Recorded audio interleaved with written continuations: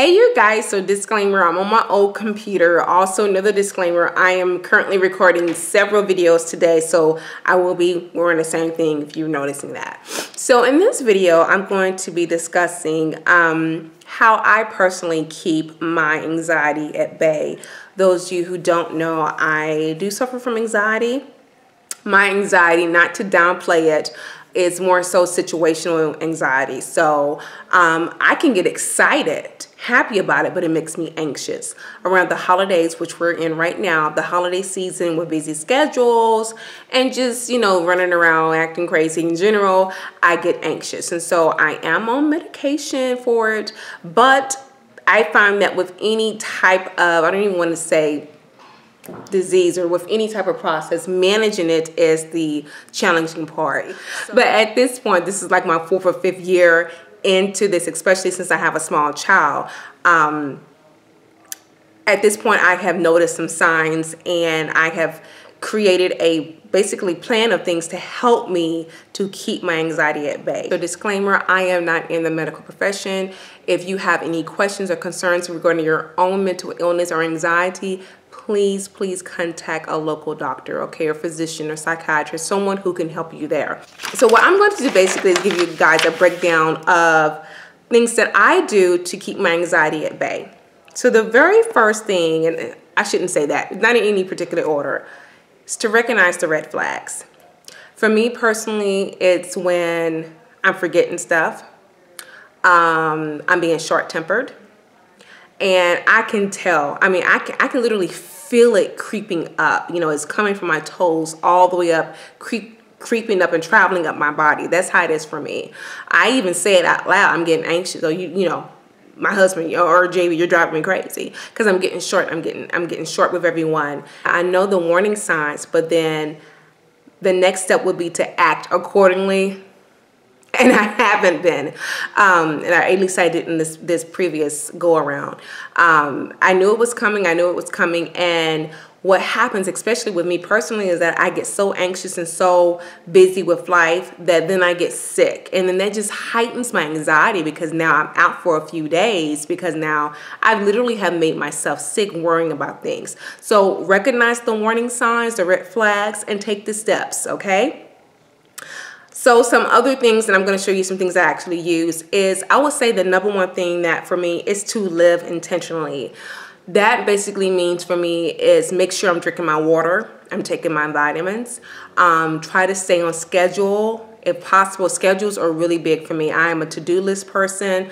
If something doesn't get done today, I try to do it the next day. If it doesn't get done then, I try to do it that week. That way I'm not rolling things into the next week and now I'm really anxious and bothered because my schedule is off, okay? Working out, being mindful how I speak to others, being mindful of my thoughts when I'm thinking about, okay, trying to stay on things that are not so negative. A next thing for me would be to remain positive, stay positive. It is really easy when you get anxious and you have a lot of things going on, like I said, to dwell on the negativity.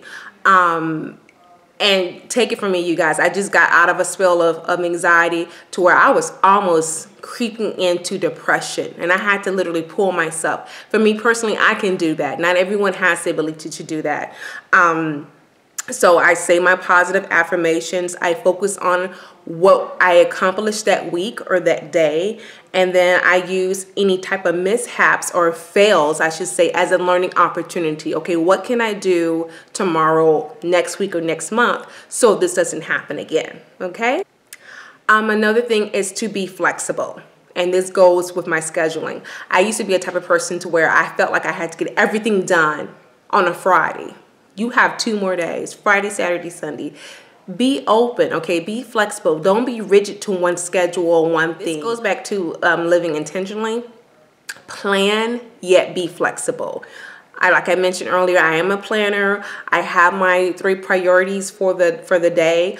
But sometimes if I get my 3 priorities for the day done, I look at what's going on later on that week. Okay, can I do something from this list? If I can, great. That way, if something happens tomorrow, now I have 2 items on my to-do list to do instead of 3 because I did that extra one today. You see what I mean? If my plan A or plan B doesn't happen, It's okay. I really have to tell myself that sometimes, you guys, because I could get so bummed out if something doesn't fall through. But I have to, again, out loud say, it's okay, tomorrow's another day. Let's move it on to tomorrow and let's just move on. There's another day, just move on. So again, plan accordingly, but be flexible, all right? And last but not least, this is a big one for me, essential oils. I say I have them in front of me. I have an essential oil diffuser. I would have to say my 3 favorite oils for anxiety or lavender, sweet orange, and frankincense. And I have some examples here to show you. This is sweet orange. You probably can't see that. And then this is lavender. I keep several bottles of lavender oil around. Like this is probably the 3rd one I have in the house.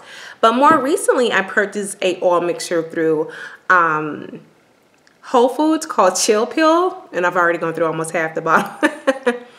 Chill Pill, and it's actually a mixture of, I want to say lavender and sweet orange, and there's some other things in here. But yes, essential oils are great. Sometimes when I'm really feeling it, the anxiety, I will put a little bit of lavender oil behind my earlobes, on my actual wrist. I have a diffuser that goes on 10-12 hours out of the day. I purchased it through Amazon. I will be linking that down below. I will sometimes sprinkle 1 or 2 drops on my little boy's pillow, on our pillow at night.